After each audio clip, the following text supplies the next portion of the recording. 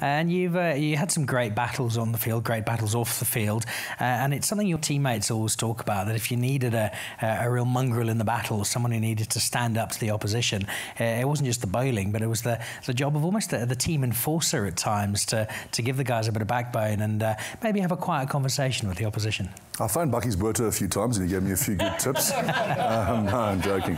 Look, I think enforcers being a bit too kind. I think there were times when we identified certain guys, the Aussies, that we could really get under their skins, and you know, there were certain guys, especially young guys, the guys that were in the side for the first time. If you had a bit of a mouth on you, and you could use it against the right players, then sometimes it works. There were times when it didn't work so much, and we'd get punished for it. But there were times when it did, and I suppose as a spin bowler, you can't bounce guys out. You can't you can't scare guys. So you have to have something else to your bow, I feel.